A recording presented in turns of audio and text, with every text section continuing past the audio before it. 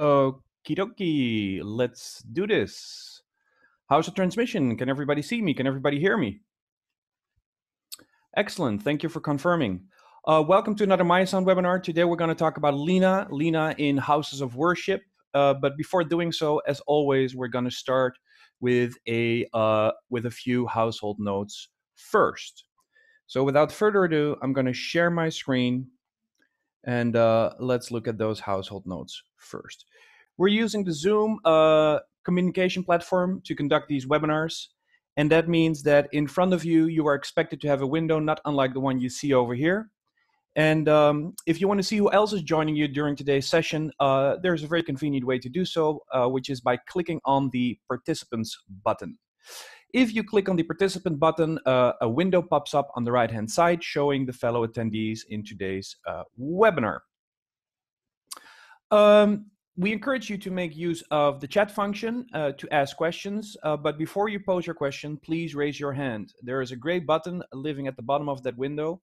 If you click that gray button, a blue hand icon pops up in the corner of my eye, informing me that you're about to ask a question. Now, to ask that actual question, we encourage you to make use of the chat function. So there's a chat balloon icon over here. Please click on that icon, which will split the right pane in half, bringing up a chat dialog. And at the bottom of that dialog, there's a field where you can enter a message. You can address the nation, which is to say everybody that is joining us today on the call. Or if you happen to see a family member, colleague, or a friend, you can also select that person in private and address the message to that person. That pretty much concludes the household notes. For those that are joining us on Facebook, welcome. Our user community group is currently where we're live streaming, and it has over 8,750 members and growing. Welcome to you as well. And this is going to be another chapter where we demonstrate the precision toolset. Today we're going to work a lot in MAP at the end of today's webinar, which is one of those pillars of the toolset, our turnkey solution for designing systems, deploying systems, managing systems, everything that you need for a successful production. Today it's all about house of worships, and LINA is the star of the show. The star of the show. We're going to work in MAP by the end of the webinar, as I already said, and that means that there have been several webinars on MAP XT up until now, and all of those, are available for you to watch on YouTube. Many of the things that we'll do today somewhat assume that you are familiar with what we discussed in those previous webinars. So you can always go back to the YouTube channel Thinking Sound, where you can revisit those previous webinars and look at the things that we discussed during those webinars. By the end of today's webinar, I want to take a stab at designing a system for a fan-shaped room. Many houses of worships, not to be mistaken for churches and cathedrals, but houses of worship, many of them can be fan-shaped, which makes for an interesting challenge. So today we're going to finish by looking at a practical example of how to design a LINA array, a main PA system for such a venue, and the challenges and the choices that we face in such an approach. But we'll save that for later. Of course, today we're going to talk a little bit about rigging, because after all, we're going to show LINA, and whenever we discuss rigging, we have this brief disclaimer. So all Meyer Sound products and accessories must be used in accordance with local, state, federal, and industry regulations. It's the owner's and or user's responsibility to evaluate reliability of any rigging method for the application. Rigging should always be carried out only by experienced professionals. Inspect rigging hardware regularly and also before each usage. Always use certified and properly rated rigging hardware, and ensure not to exceed the rated loading weight documented in the operating instructions and or assembly guides. And always use safety cable or safety steel as secondary support. That goes without saying, speaks for itself, and that means that let's get to today's star of the show. LINA is the loudspeaker that we'll be using today. It's the smallest family member of the Leo family, and interestingly enough, everything that we learned during the development of Leo, Lion, and Leopard, everything that we learned during that development ultimately ended up in LINA. LINA is the successor of MINA, So let's look at what LINA is. So there we go.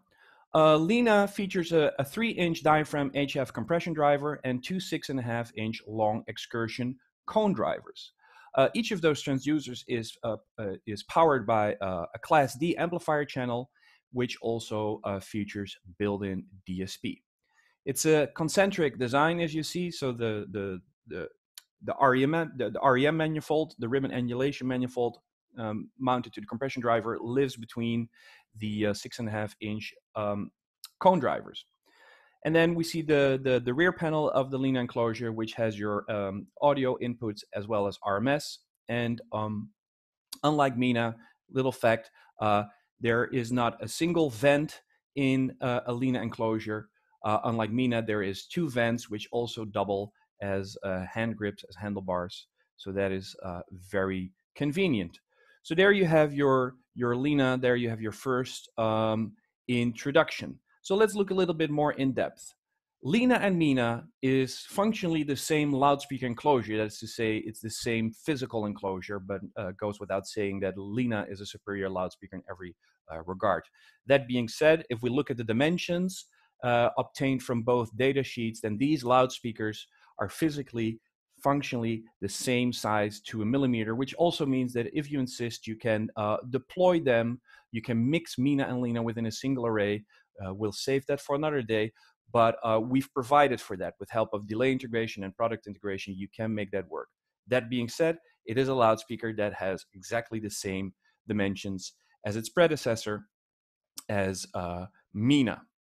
So here we see that the width is the same, and the height of the enclosure is the same, and the depth of the enclosure is the same, and the weight has functionally remained the same within 0.5 kilogram or so. That being said, LINA on average is about 2 decibels more powerful than MINA. Interesting fact, MINA comes from a time where we would rate peak output using music as the source, because we don't go to pink noise concerts. We attend concerts or we watch movies where typically music is being played as the source, and on average anywhere from 2 hours or more. So there was a time where we would rate loudspeaker performance using music at the source.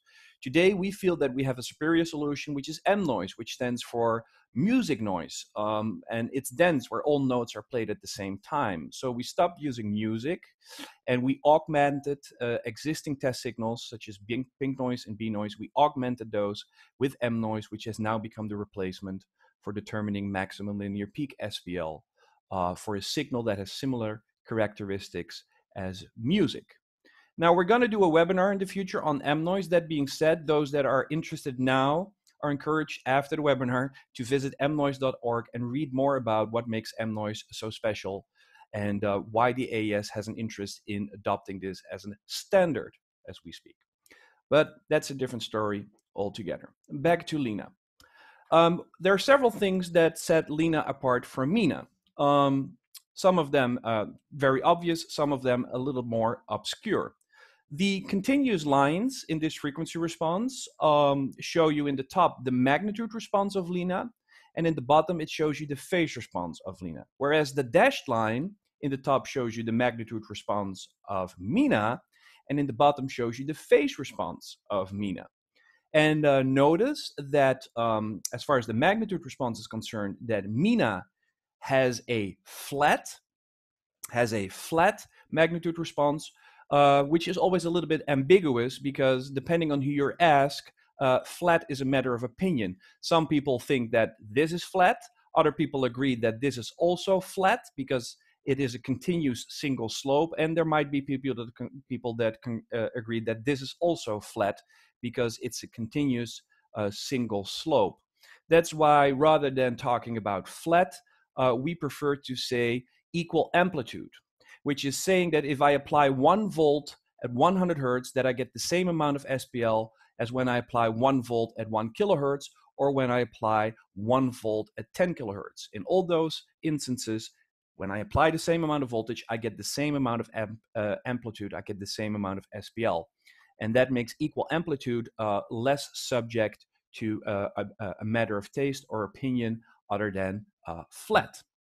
So Flat is the colloquial term, but I prefer to say equal amplitude, and MINA used to have a flat response. Whereas LINA has what we call a native response, and the native response shows that unlike MINA, that in the native response, we see that high, mid, and high frequencies have been emphasized rather than keeping it flat for a perfectly good reason that we're about to discover. The other thing that you might notice is that overall, the phase response of LINA, like other recent products such as Leopard, Ultra X40s, Ultra X20s, they all belong to a phase curve family, which is known as PC5570, which means that the wraparound lives between 55 and 70 hertz. And below that frequency, below that threshold, if you will, the phase response is functionally flat. This also is the case for MINA, except that with MINA, that wraparound doesn't live between 55 and 70 hertz. It lives at 630 hertz. So we call that phase curve, we call that PC630. So not only has the magnitude response changed in LINA for good reasons, but it's also the phase response, which has vastly improved and now features a wraparound, which is much lower in frequency, therefore much better impulse response, much better transients, much more impulse true, if you will. Does that mean that I cannot use MINA and LINA together? Sure, you can. Just make sure that you make use of delay integration, which is now part of product integration. If you're interested in that, we dedicated an entire webinar on product integration, which you can find on our YouTube channel. Now, let's look a little bit at what could explain that difference between the new native response and the old flat response that used to be or belongs to MINA. Well, all things being equal, imagine that we have an array that consists of several LINA and MINA elements, everything the same splay angles, same number of enclosures, all things being equal. And we have an array of MINA loudspeakers, and we have an array of LINA loudspeakers. If we measure at about 10 meters distance, which is about 3 array lengths, that's a respectable distance for a system of this form factor. If we look at the response of our MINA array, where a single enclosure has a flat response, then we see a substantial buildup of low and mid frequencies until it levels out once more. This is perfectly normal line array behavior because every line array element is functionally omnidirectional at low frequencies. And that means that wherever you go, you and I in a room listening to an array, wherever we go, we're in the joint custody of all those low frequency sections, all those low frequency transducers. And provided they're coupled, they will add. So what we see, that buildup at low frequencies, is a function which is perfectly normal behavior. We provided you with the means to attenuate those frequencies, which we'll see in a little bit. But it's interesting, worth pointing out, that a LINA array, same number of loudspeakers, same inter-element display angles, all things being equal, that the LINA has a much more, let's say for lack of description, a much better behaved response when we fire up the entire array, which is worth looking into. So what is going on here? Well, we see the coupling at low frequencies, which causes that buildup in low frequencies. But how would we address this in the past? When Galileo was still our flagship loudspeaker management system, or DSP, there used to be a top which was called array correction. And array correction, basically at the loudspeaker management system level, would allow you to choose your M series product. Today it happens to be MINA, and then you would have to choose the number of elements that you're using, the length of the array, and on which physical outputs that array lived. And what it ended up doing is attenuate those mid and low frequencies in anticipation of the buildup due to the mutual coupling between adjacent loudspeakers. And then in the end, you would have the same result as you have with LINA today, but it would also require the user to perform an extra step at the loudspeaker management system. So Mina in Compass 3 using Galileo at the time, when using array correction, M-series array correction, would end up looking like LINA does today with help of an extra step. So what has changed? What has essentially changed through the decades? What has changed is that rather than applying the attenuation of the coupling due to the interaction with an array, rather than applying that correction at the loudspeaker management system upstream, it has been relocated and built into the inherent response of a single element. Notice that these shapes are in good agreement, and we refer to that as the native response. And that means that once you deploy that LINA array, then the user is relieved of having to take extra steps, and the array already puts you really quickly in a place where you feel comfortable yielding excellent system performance with minimal external processing, unlike before. And that approach is what we refer to as native. So you deploy the system as advertised, and then you're already in a place where you really, really, really feel comfortable. So that is native, and that's where LINA differs from Mina. Okay, the companion subwoofer, or low frequency control element, as we like to say, the companion subwoofer that goes with LINA is the 750 LFC. And the 750 LFC consists of a single 15-inch dual coil, that's two coils, long excursion direct radiator. Its operating range is from 35 Hertz to 125 Hertz. And for both coils is used a 2-channel Class D amplifier module. And that subwoofer, as we're about to discover, can be flown in line with the LINA array elements. So LINA is very versatile, very compact, and comes with lots of rigging options. Of course, I can fly a LINA array just like I could do with a Mina array.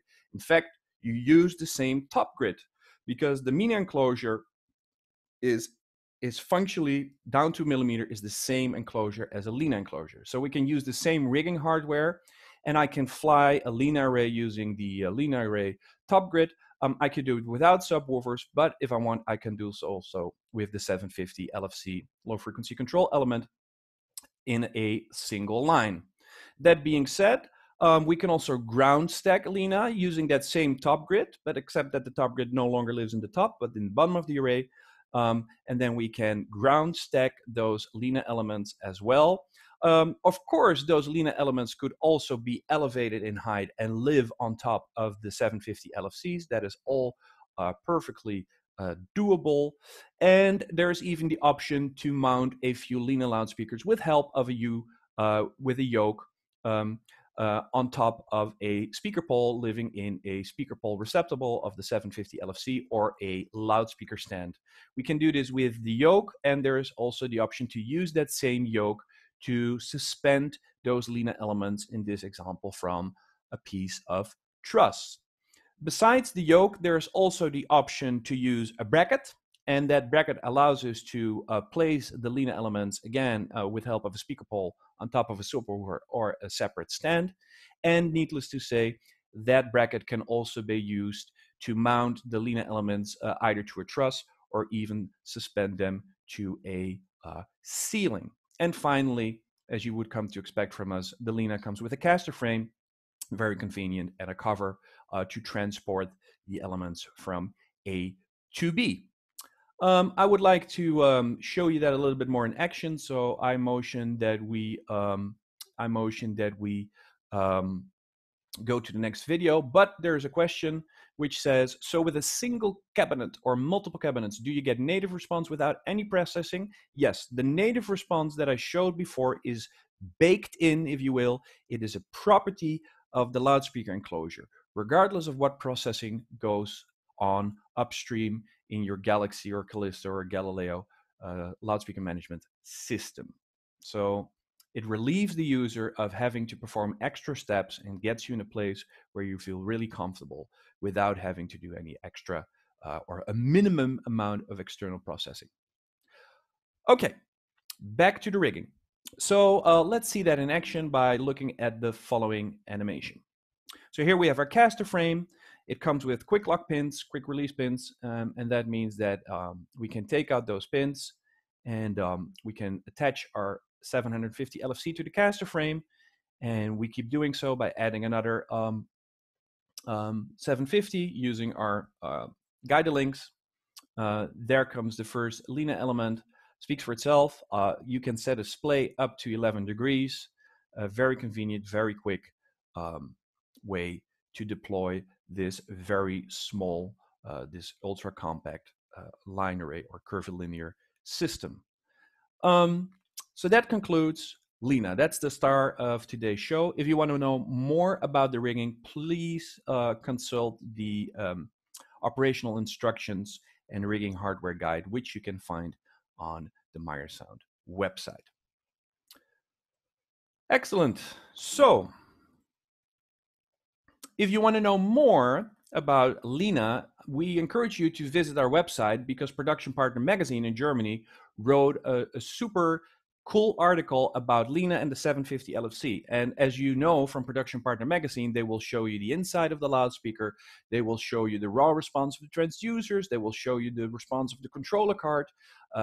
And that is something that a lot of you will be interested in. So be sure to read the Production Partner article, which you can find on our website. It shows you, it's almost intimate, if you will, a very intimate encounter with LINA and her insides, so to speak.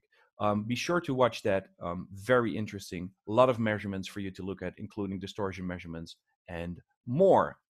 Okay, so let's look at a handful of examples where LINA has been used in houses of worship. Here we see the Word of Grace Bible Church. And notice that because of the small form factor, it is really not intrusive, as you can see in this case. What we have over here is several LINA curvilinear elements, as on the house right side. It's being accompanied in this case by 900 LFC, because the client purportedly wanted a little bit more in the low end. We see a UPA outfill, a UPA 1P living on the right side in this photo, and we have a UP Junior living on the inside, acting as an infill. Here we see another example. This is St. Andrew's Presbyterian Church. We also offer, this goes for all our products, we offer every loudspeaker in custom RAL colors, so you can specify that you want a specific RAL color, and then the loudspeakers will be spray painted internally as well as externally, and you can get those loudspeakers in any RAL color of your choosing. Here we are looking at LINAs and UPQ outfills, if I'm not mistaken, and also over here we see the 900 LFC sitting to the left and the right in a cardioid stack. If we look up close, then we see that this is, again, very discreet, very non-intrusive, a whitish color, and again, a house of worship example.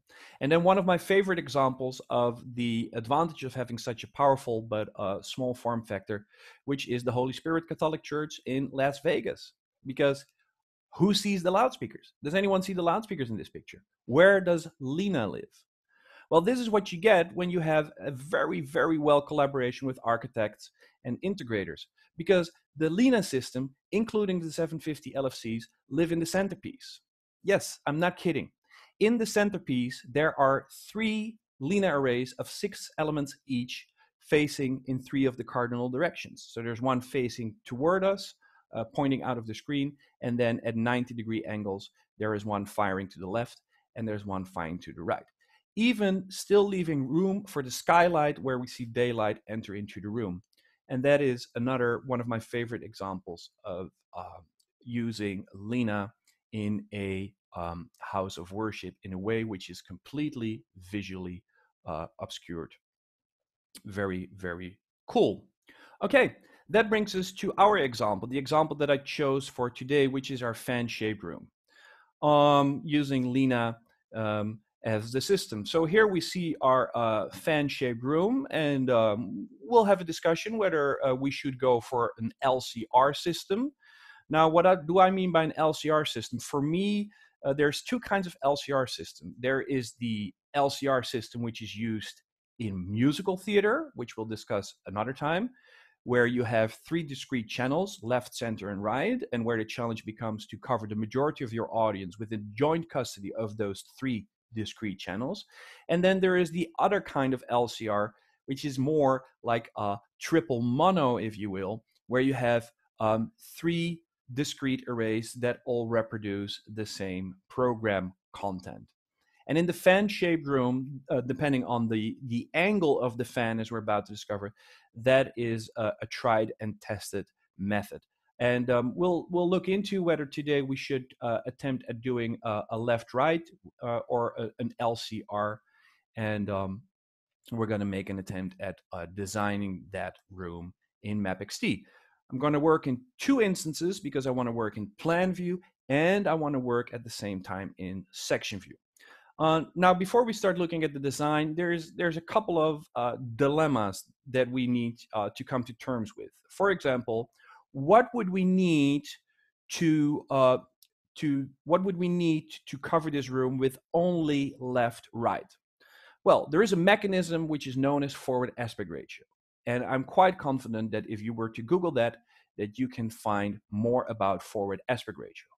Long story short, the loudspeaker that would be required to cover 1/2 of our space would need to be 120 degrees.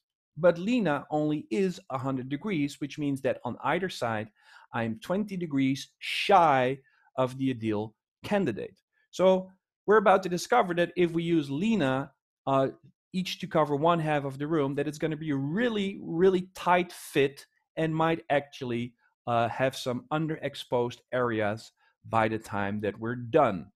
Frankly, between the 2 of us, if I were to do this and insist on using left-right, then I'd rather prefer to use leopard because leopard is 110 degrees, unlike LINA, which is 100 degrees. But today is all about LINA, so let's see whether LINA can come up with sufficient coverage without leaving any underexposed areas. However, if we don't go for a dual mono approach, where each loudspeaker, in this case, is sole custodian over 1/2 of the room, then we could also go for the other kind of LCR, not in a musical theater sense, but the LCR where we basically have 3 main arrays with equal job descriptions. And in that case, the ideal candidate for each array to cover 1/3 of the room would be a loudspeaker whose forward aspect ratio is 1.86. That becomes about 65 degrees. Now, LINA is 35 degrees too wide for that job description. So now we have to look what happens if I'm 20 degrees too narrow versus what happens if I'm 35 degrees too wide. If I have to choose the lesser of 2 evils, I'd rather have a loudspeaker that is a little bit too wide, resulting in a little bit too much overlap between adjacent systems, rather than having a system that is a little bit too narrow, and might leave areas that are underexposed. So these are the 2 options that we have to be mindful of. I'm going to explore both options. That being said, I'm going to give you another argument.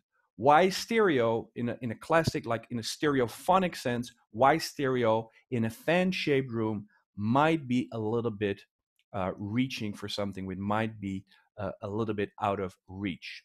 So let's stop Keynote and let's go over to the plan view. So over here in MapXT, we're working in plan view, and what we see here is our seating plane. And the first thing that I want to figure out is like what is the angle of this fan shape? What is the angle of this particular wedge?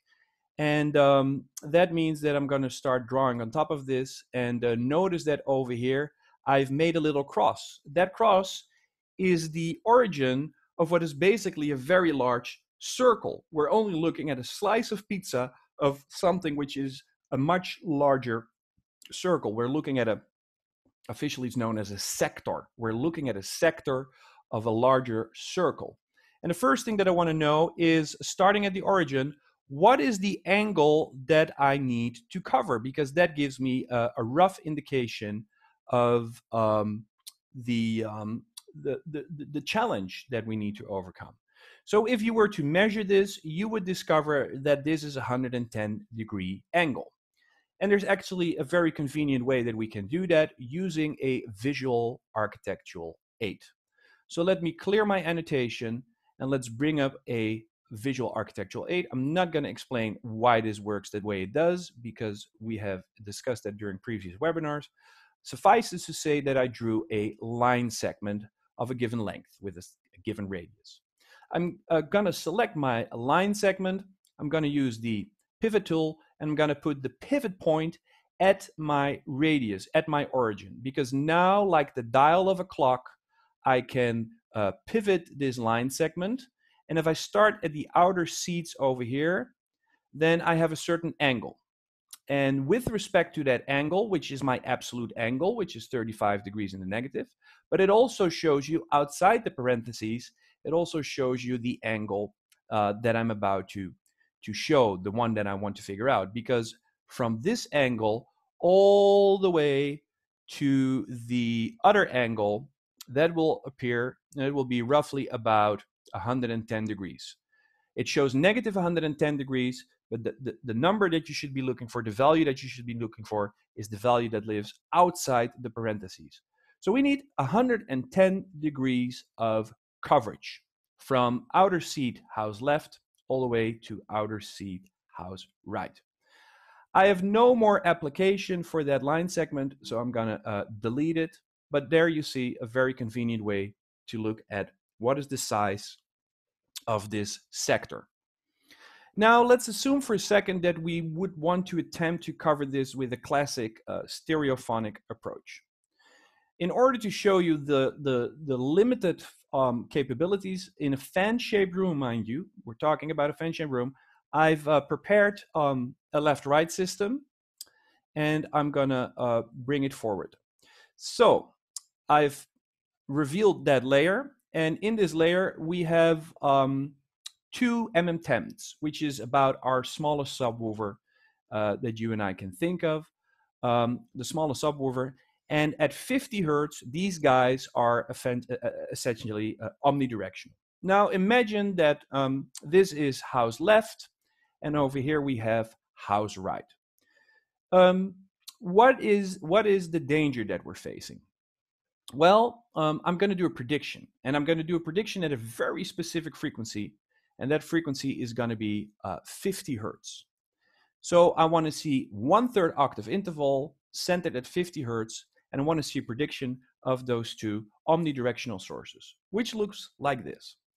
Now what you see here is perfectly normal. We see power alleys and we see power valleys. Anyone that has played outside with large-scale sound systems consisting of left-right subwoofers is intimately familiar with this. So in the center, we have what is known as a power alley. It's where you stand on the nose of doom. It's where you have the landslide. It's where you have the earthquake. However, to the left, as Bob McCarthy would say, we see these little blue rivers. And in these little blue rivers, there is silence, there is cancellation, there is destructive interference. We call that a power valley.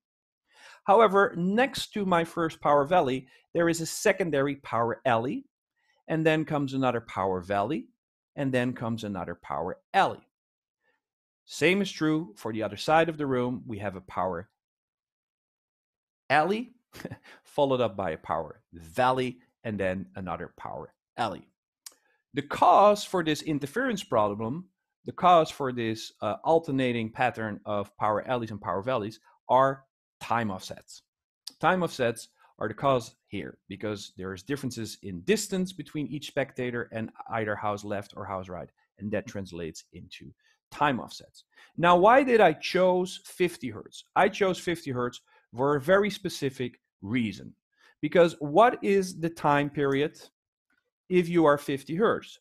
The time period if you are 50 hertz is 1000 milliseconds divided by 50 cycles. That's the frequency that we're looking at, 50 cycles. And that gives you 20 milliseconds. That is how long it takes for 50 hertz to finish a single revolution. I'm going to leave that on the screen because I want to go to our power alleys. So let's go to our power alleys, which is one over here and one over there. Now, many of you are expected to know that in order to have cancellation, you need to have a 180-degree phase offset. That's what happens, if we flip the polarity, if we reverse the polarity in a loudspeaker management system, we basically flip the waveform upside down. Everything that was positive became negative, and everything that was negative became positive. So in order to have cancellation, we need a 180-degree offset, which is the same as 1/2 cycle. So in order to achieve that 180-degree offset, or half a cycle, it suffices at 50 Hertz to have a 10 millisecond time offset, because 10 milliseconds out of 20 milliseconds for a time period, that is half a cycle if you're 50 Hertz. Which explains why we see these blue rivers, which explains why we see these power valleys. Because if you're living at this point in space, okay, if you're living at this point in space, where we see that blue river at 50 Hertz, it is because you're physically closer to house left. At that point in space, you're physically closer to house left in comparison to house right. If you're physically closer to house left, it is leading. And the only amount of time offset that can cause at 50 Hertz this cancellation if it's leading by half a cycle, which is half of 20 milliseconds. Which means at this point in space, house left is leading by 10 milliseconds. And the same is of course true for the other side of the room. Over here we see another power valley because the people that live over there are physically closer to house right than to house left. So on the right side of our central power alley, on the right side where we see that first blue river, it is because the right side of our sound system, house right, is leading by half a cycle. Now, why do I go out of my way of showing you this? Because this gives us a very convenient way to show that part of the audience where house left and house right arrive within 10 milliseconds or less relative arrival time. It also means that everybody that lives in this part of the room is hearing house right leading by as little as 10 milliseconds. And everybody that is living in this part of the room is hearing house left leading by at least 10 milliseconds or more. And what happens if the left or right channel for correlated signals, which is your money channel, which is the most expensive fader on your console, which is typically your lead vocal or your lead instrumentalist, not to mention kick drum and typically electric bass guitar? What happens if left or right in your stereophonic image is leading by 10 milliseconds or more? Then the Haas effect kicks in. The Haas effect kicks in, which is a sensory inhibition. It doesn't come with an off switch. And that means that for the vast majority of your audience, which is basically everyone in this part of the room, left is leading by 10 milliseconds. And for the other half of the room, right is leading by 10 milliseconds, greatly diminishing your window of opportunity for stereophonic perception. Only a very, very, very small minority in the middle of your room lives within an interval where the time offset between left and right is less than 10 milliseconds. But that clearly constitutes a minority of the overall audience. So that is another argument for you to consider why in a fan-shaped room, mind you, why true stereophonic imagery for the majority of your audience might be out of reach. Okay, so that being said, let's start looking at whether we can do this with left-right or whether we can do this with left-center-right. That is to say, dual mono using only 2 arrays or triple mono using 3 arrays. So let's look at the stereo approach first. This would be the solution for stereo. That is basically trying to split your room in half and making one array sole custodian over one half of the room and one array sole custodian over the other room. Now you might notice that I've made some triangles in here. If you want to know what those triangles are about, you should definitely watch the down tilt translation webinar, which is where we introduce the triangles. But this triangle that we have over here, as well as the other side, that is showing me the width of the loudspeaker. Now, what do we mean by width? It shows us how far I can go off axis before I lose 6 decibels of level or more. So this is the width that we're talking about. And as long as I stay within that triangle, my level will not vary by more than 6 decibels. However, once I leave that area, level drops by more than 6 decibels. Now notice that my triangles cannot meet each other in the center of the room, which means that in the center of the room, I do not have -6 meeting -6. If I were to have -6 meeting -6 in the middle of the room, then together in joint team effort, they would restore the level to 0.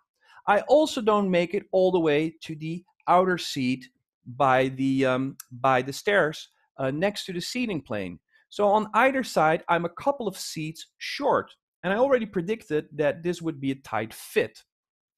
And you can see that it's going to be a tight fit.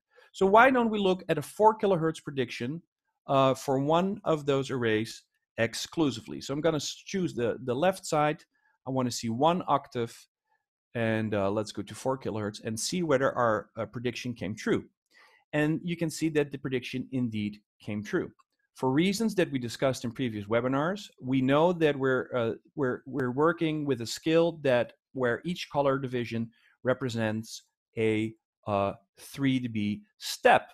So that means that if we start on the tip of our flame, which is the halfway point into the room, that I lose 3 decibels at this color and another 3 decibels until I meet the next transition. And if I go in the other direction, I lose 3 decibels and another 3 decibels. And that shows you exactly what I've been trying to tell you before, which is that within plus minus 6 dB, that is a triangle, and that triangle does not reach all the way to the outer edge of the seating plane. It's a couple of seats short over here, and it's a couple of seats short in the center. So you really see that the 100 degrees is 20 degrees shy of the loudspeaker that we would require ideally. Okay, so this is going to be a tight fit. This is going to be this would be my lesser preferred option. Okay, so let's look at both loudspeakers at once, and then we see that this will barely work in terms of coverage. So let's keep that in the back of our mind, because we knew as we set out on this journey, we knew that the 100 degrees is technically 20 degrees too little. So what changes if we go to the, rather than doing 2 arrays, what if we divide our room in 3 sectors and make 1 array sole custodian over any of those 3 sectors? What will change is that we will now have 3 arrays, where each array is sole custodian over part of the audience. Notice that the triangles that I drew in here once more, notice that these triangles are now somewhat overlapping, particularly over here and particularly over there. That was to be expected, because we already figured out that the ideal candidate for covering only 1/3 of the room would be a 65-degree loudspeaker, and our LINA element would be 35 degrees too wide for that particular job description, which explains the overlap where one of the arrays meet. That being said, lesser of 2 evils is having a little bit more overlap than underlap, which would leave certain areas underexposed. So let's look at a prediction. Let's look at a prediction for these 3 arrays together. And notice that we now have a very uniform coverage. If we now go from outer wall to outer wall, then we see about 3 decibels of variance. I can draw a line along this contour, and it beautifully shows you that we have about 1 color division, and that is also true if we go over here. Notice how those contours gently fade into each other. And we can keep doing this all day long. Everywhere we go, we see 3 decibels of variance at most. Of course, we have a little bit of overlap, but clearly this is an equally interesting, if not more interesting approach in comparison to the double array approach. So that is the initial analysis in plan view, and I'm gonna stick with this because now that we go to section view, this is a completely symmetrical fan-shaped room. So the section view, the cross section, which is the drawing plane that we're about to look at, the cross section that runs into the screen, perpendicular to the screen, that cross section for any of these arrays is expected to be functionally the same due to the high degree of symmetry that we're dealing with. So any cross section for any of these arrays, regardless whether we use 3 or only 2, will suffice to auto-splay the array as we're about to discover and get a good picture of our possibilities. And in order to do that, I'm going to go to the second instance of map. And in the second instance of map, we see our cross section. And notice that our room has a balcony. So that's going to pose another interesting challenge. So what are we looking at section view? In section view, we're looking at the edge of the stage, which lives over here. That is also my 0 coordinate along the x-axis. And notice that along the y-axis, that 0 coordinate along the y-axis is the height of the stage deck and not the height of the floor. There's a ½ meter offset. Yes, the units are meters. Now, one of the first things that we always need to be mindful of is like line of sound, or some people refer to it as line of sight. I prefer to, and not just me, this also goes for Bob, I prefer to think of it as line of sound, because after all, it's very likely that an array is expected to live somewhere above the edge of the stage. But we also need to be mindful that we have people living underneath the balcony, some of them standing, some of them seated. So if I don't want to have occultation, an acoustic shadow due to the balcony, we need to be mindful of our trim height. We need to be mindful of our trim height to make sure that my waveguides, which allow me to send the sound where it needs to go, which is under the balcony, are not obstructed by the balcony face. So that's one of the first things that speaks for itself there we need to be mindful of. So I did not intend to erase that. So our array, in all likeliness, our array is probably going to end up somewhere in space over here, over the edge of the stage, where we still have line of sound. Now, I'm sure that you've received the memo, but in today's churches, there's a lot of video. So it's very likely that for such a venue that there might be a video screen in front of the back wall. So these things can become really challenging because with an array that is living so low, especially with one in the middle, we might get a different problem in return, which is that part of the screen is now occulted by the sound system and no longer visible for the people living in the last row of the balcony. We're not going to work under those assumptions today, but more and more will you find video in houses of worship. So our array is going to end up somewhere over here in space if we want to preserve line of sound under the balcony, relieving us of the need to deploy under balcony loudspeakers, because that would be a workaround, which we're not going to do today. One of the things that I will always look at when dealing with array systems is, or any system for that matter, is what's the range ratio? If the array ends up in space over there, what is the relationship between where the array will be deployed with respect to the last row and with respect to the start of coverage? Now, we will probably prescribe front fills to pull down the image in the vertical. So I think it's reasonable to say that the array might touch down somewhere come third or fourth row. And the question now becomes, how does this trajectory, this is the distance to V top, how does that trajectory relate to the distance to V bot? This is again things that we've discussed in the auto-display webinar, so be sure to watch that. If I had to eyeball this, I would say that that's about 4:1, possibly 5:1, that ratio. If it's 4:1, we're looking at a 12 dB challenge. If it's 5:1, then we're looking at a 14 dB challenge.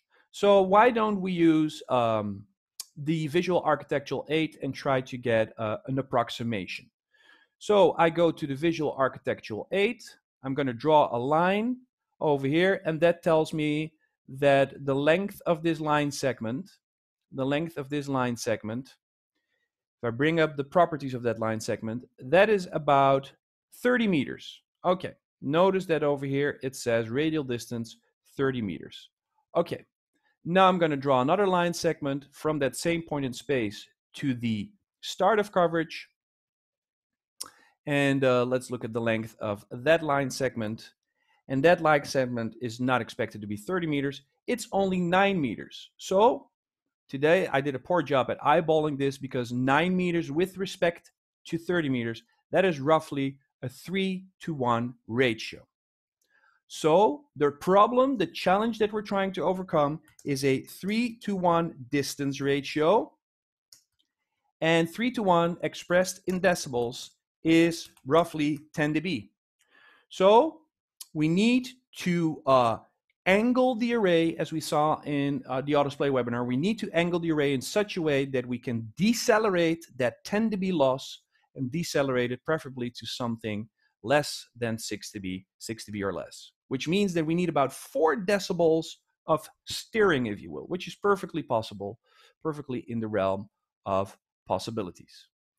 I have no more application for these two lines, so I'm going to kill those two lines, and let's bring up the array. I already prepared an array in the start here, and there we have the array. Notice that currently it is not angled, and that is the first thing that we're going to do. I want to make use of the auto-display feature for this. We're going to use 12 boxes, 12 LINA elements, and I want to use the auto-display feature, but we have several audience profiles, if you will. And in the auto-display webinar, we discovered that I can only use one audience plane, one profile, if I will, because we have a profile downstairs, and then we have a profile over here, and we have a profile over here. And how are we going to do that when auto-display can only use one profile at a time? Now, in the auto-display webinar, we advertised an approach which works very often, and that is by simply drawing a line from the start of coverage in one attempt all the way to the end of coverage. That's a very crude attempt, and very often it works, but today we might want to refine that a little bit. So this is going to be a repetition of steps. I'm going to select my line segment, right-click. I'm going to say edit the architectural visual 8 properties, and I'm going to activate this line segment. Let's call this a single slope audience.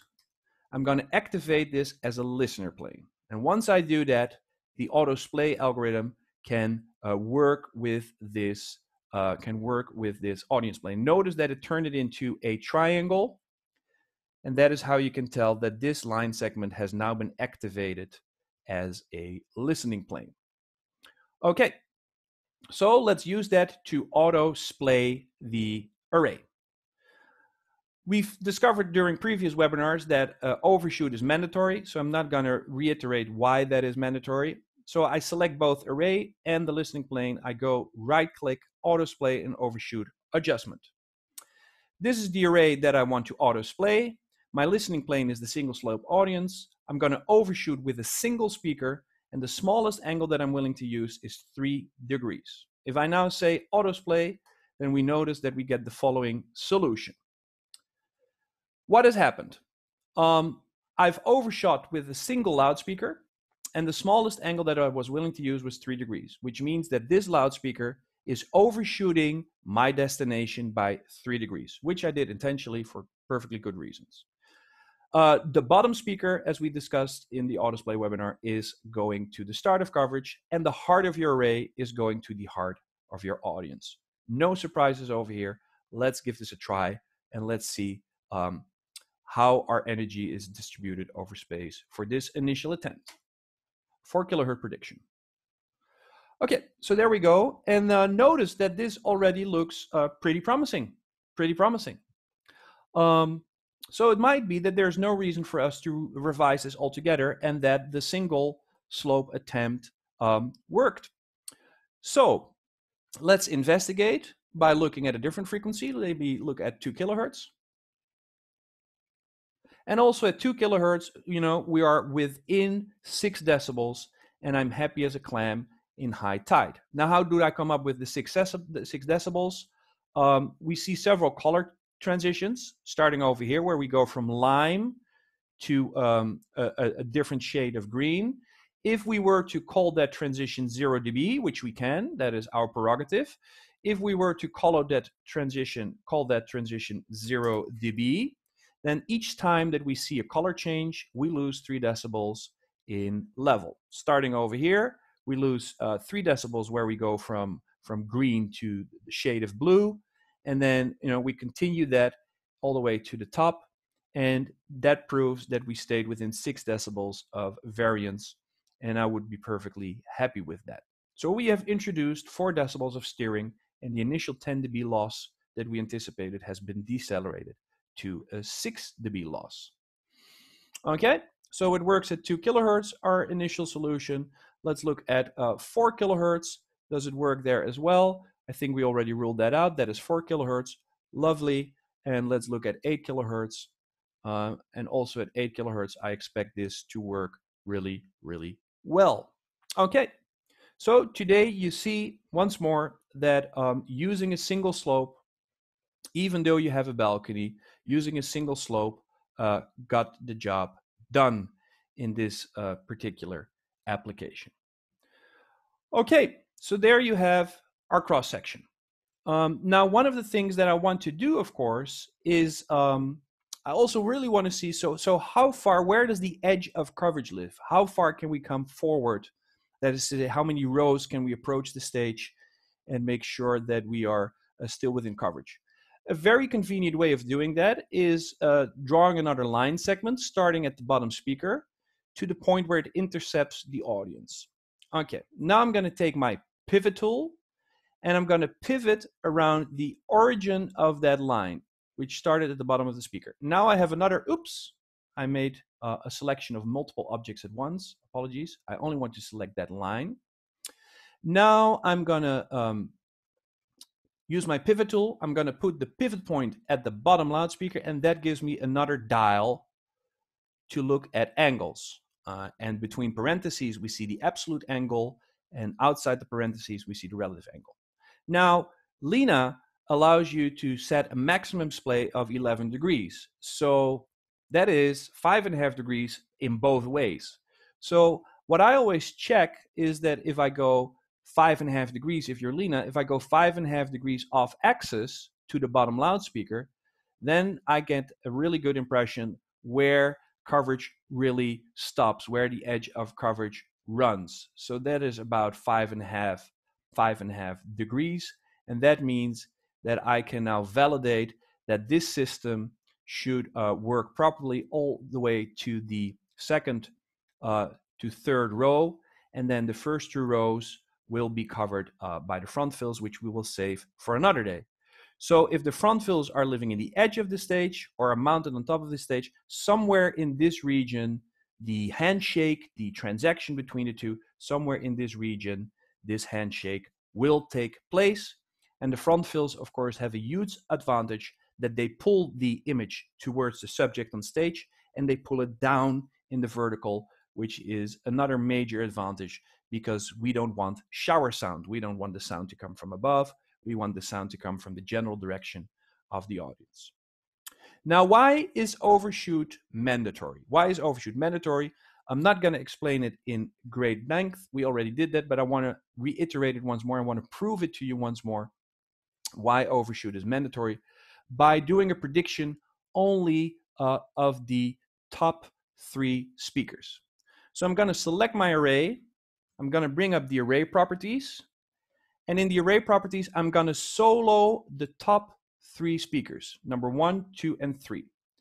And that is a perfectly symmetrical module, if you will, because these top 3 elements that I'm highlighting at this point all have the same inter-element splay angle. So there's 3 degrees between enclosure number 1 and 2, and there's 3 degrees between enclosure number 2 and 3.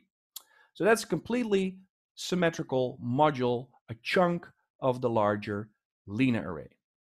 I'm going to solo those loudspeakers. I'm going to turn on the master solo, and now we can do a prediction of only those 2 loudspeakers, and it will prove once more why overshoot is necessary. Because notice, again, that on axis to the top loudspeaker, it is not as loud when you live at the same distance. It's not as loud as on axis to the second to last speaker. This is what I call the tip of the flame. The tip of the flame is touching down exactly where I wanted to touch down, which is at the last row of the balcony, whereas the second to last loudspeaker shows the same level as the top loudspeaker, but it's in between where you're in the joint custody of all 3 speakers, where you get the bulk of your energy for those 3 loudspeakers, proving you once more that overshoot is mandatory. So there we have our cross section. Okay, I'm happy with this for now, but what else is there to do? Well, we might need to be mindful of, what does that loudspeaker, how does that loudspeaker behave? And I'm referring to the bottom loudspeaker. How does it behave by the time it touches down at the 4th row? Because in down tilt translation, we explained the limitations of working in 2-dimensional space when living in the 3-dimensional world. But there's a perfectly good remedy to fix that, and we call that down tilt translation, which requires us to tilt that bottom speaker so that its propagation plane, which is currently indicated by the diagonal arrow, that is the direction where the sound propagates. We need to pivot that loudspeaker until its propagation plane runs level to the drawing plane, in plan view, mind you. And this is the drawing plane in plan view. So we're going to use a very neat trick, which is a very straightforward trick. I'm going to clear all my annotations, and I'm going to bring in a single individual loudspeaker, and it's going to be a LINA element from the drop-down menu. So where does it show up? There shows the LINA. This is the wrong orientation. This is plan view. I want to see it in section view.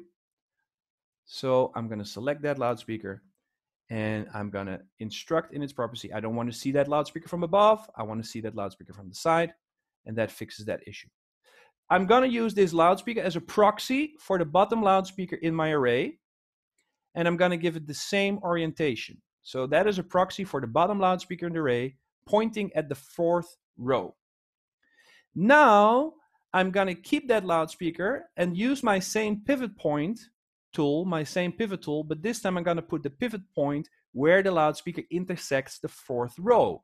And that allows me to orbit that 4th row. And I'm going to orbit that 4th row with that bottom speaker of the array in such a way until its propagation plane, indicated by the dashed line, runs level to the drawing plane. So this is now the propagation plane of that speaker, and that now runs level to the drawing plane. These lines are running parallel to each other. And that new position, as we explained in down tilt translation, that new position is what we call the translated position. This is the translated position from its original position where it lived over there. So those that watched the down tilt translation webinar now know what this allows me to do.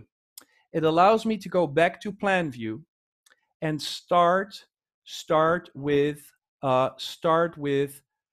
off with our stereo version first, or I should say our 2 array version. This was our initial attempt.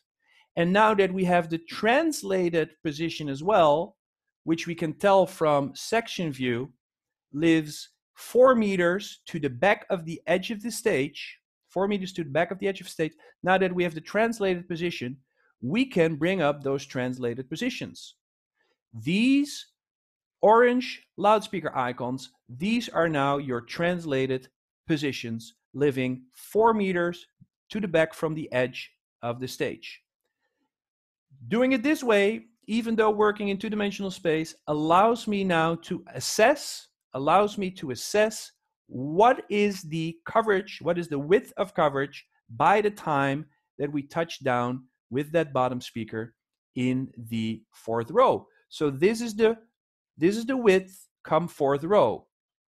Notice that over here, we're touching down in the fourth row. This is the width of that bottom loudspeaker in the fourth row on the other side of the house.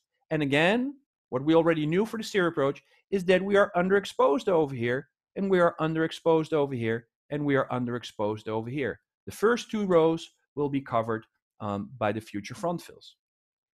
So I got some holes in what are most likely money seats.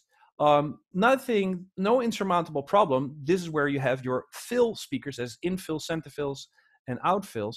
But these areas would require tender love and care, especially if we have subwoofers living somewhere near the corners of the stage, because then the only thing that will not be missing over there are fresh and intelligible mid and high frequencies.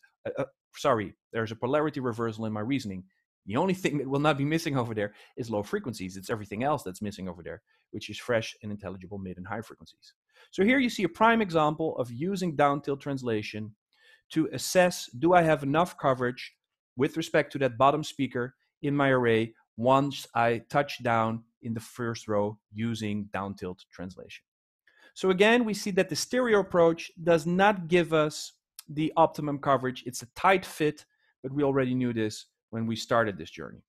Now, by comparison, if I bring up the triple array approach, then this would be our design, and these would be the translated positions. And of course, since each cross-section is the same, those translated positions would, in all instances, expect to be also 4 meters pushed backward, okay? Pushed backward. Now, we already knew that for the major coverage, the macro shape, we already knew that we had a little bit of overlap. This was already known, but we said, you know, if you have to choose between a little bit of overlap versus a little bit of underlap, then overlap is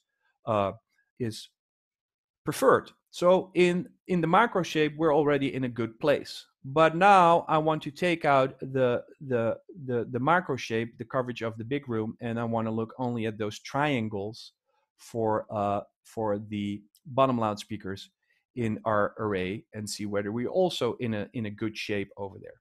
So I'm going to kill the layer that has my 3 main PAs. I want to only see the down tilt translated loudspeakers, and notice that also that is to say the bottom speaker in each array, they are also overlapping in those very expensive money seats rather than leaving us with those minor gaps that we had before. Also over here, that bottom speaker always all the way reaches to the aisle, to the stairs running next to the audience plane. So again, with the loudspeaker that is a little bit too wide, we prevented any gaps in the coverage. So it not only works in the distant part of the room, it also works on axis to that bottom speaker. We already saw a prediction in the far field, that is to say in the distant part of the room. Let's look at the translated prediction, and then we will see that that the fourth row is completely covered, fourth row is completely covered, again within 3 dB of variance with respect to those bottom speakers. So there you see a prime example of how down tilt translation is a very convenient solution. Okay, so if I had to choose the lesser of 2 evils and LINA was the preferred choice, then this is how I would go about it. And that would give us a solid level. Let's introduce a microphone, and let's put the microphone somewhere in the second 2/3 of the room, maybe somewhere over here. In this particular venue, it's not uncommon in a house of worship that the front of house position might be on the balcony. And let's see if we can get a headroom plot at that point in space. So this shows us a band spectrum. This shows us the headroom. And let's look at the small print. Using LINA, 12 elements, we're looking at values in order of 90 dBA, with a peak value for pink noise in order of 106 dBz. If you need more, well, then you have to step up from LINA to Leopard and ultimately to Lion. And if you have a big venue, you might even want to need Leo. But this gives you values in the 90s range at the front of house position. But you can always scale it up to meet your demands. And then finally, just as an appetizer, just to whet your appetite, there's one more thing that I would like to show you. Just to whet your appetite, and hopefully it will, you will come back to see the follow-up, and that is LMBC. I'm not going to explain LMBC here. I just want to show you what it does and make you appreciate what it could do for you. So I'm going to clear my drawings, and let's bring up the array that I previously, because that is already wired and patched the way I intended to. So let's take this guy. That is the array that I had in mind. Okay, it's functionally the same array. That's already patched. So at 4 kilohertz, I would expect little or no difference. It is muted for whatever reason. So let me briefly look into that. Layer management. Let's unlock this layer. Let's go to that array and see what could be going on.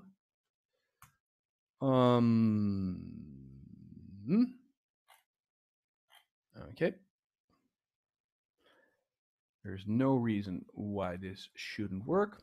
So here's what I'm going to do. I'm going to do rinse and repeat and make sure that we are in a good place. Okay. 9 out of 10 times this is me making an operator error, so don't worry. Let's try this again. There is the array. Let's do a 4 kilohertz picture. Okay, we already confirmed that. And but now I want to show you something very particular. Let's go to 250 hertz. And notice that at 250 hertz, this beam is very defined. Very defined. And if I bring up my drawing tool, you can see that this beam is pointing under the balcony, and it's perpendicular. It's perpendicular to the array as a whole. So there is the array, and notice that it's roughly at a 90-degree angle to the overall orientation of the array. It also means that if you were to abandon this point in the room, let's say first row underneath the balcony, and walk to front the edge of the stage, that the level drops. And the same is true when you would go up the balcony, then the level drops. Now that is counterintuitive. Not going up the balcony for the level to drop, but approaching the stage for the level to drop. Because if anything, then our expectation is that when we approach the stage, things are expected to get louder and not softer. So in a future webinar, we're going to explain how LMBC, low mid beam control, can improve this situation.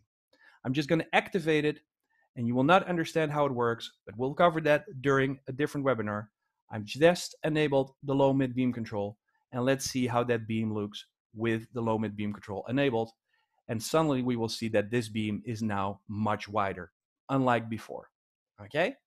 At this point, it might appear to be magic to you, but rest assured, in the foreseeable future, we're going to talk at great length about LMBC, and hopefully you will come back. So this is with LMBC, that same octave at 250 hertz. Now I'm going to turn it off once more by putting it into bypass, and then let's look at it without LMBC, and then you see that concentration, that focus of energy again underneath the balcony, which is ill-advised.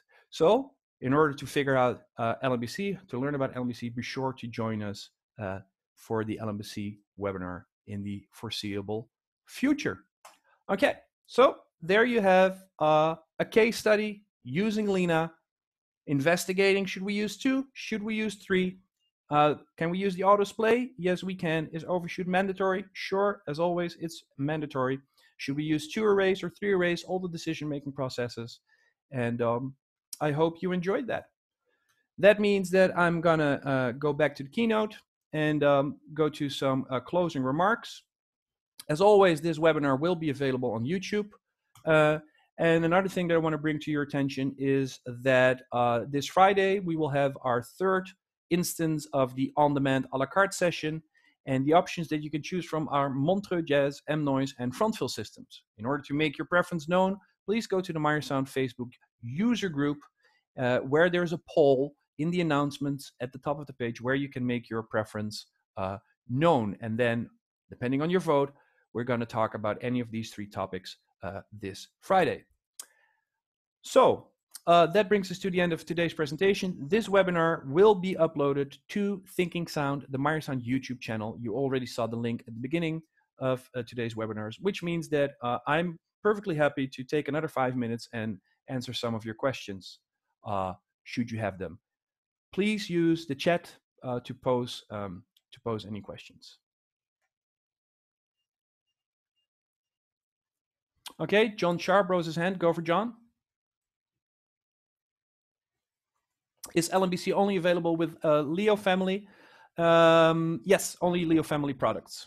That is Lina, Leopard, Lion, and Leo. Okay. Any other questions that I can answer at this point?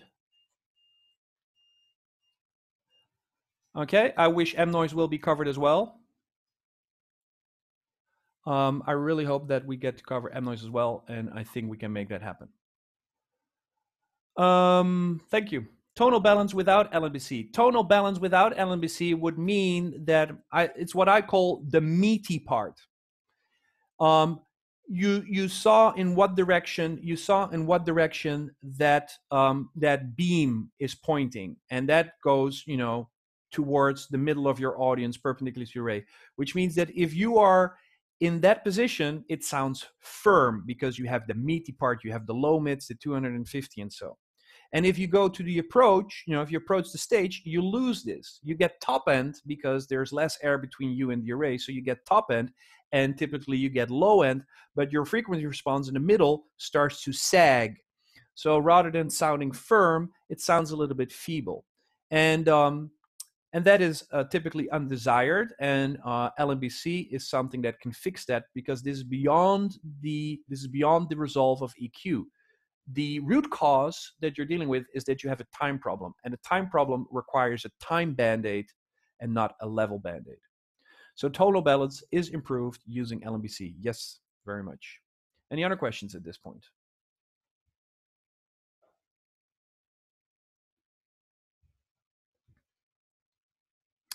Okay, well, that means that I think that we're good for today. So as always, please stay safe, please stay healthy, best to you and your loved ones, and hopefully see you on Friday. Bye-bye.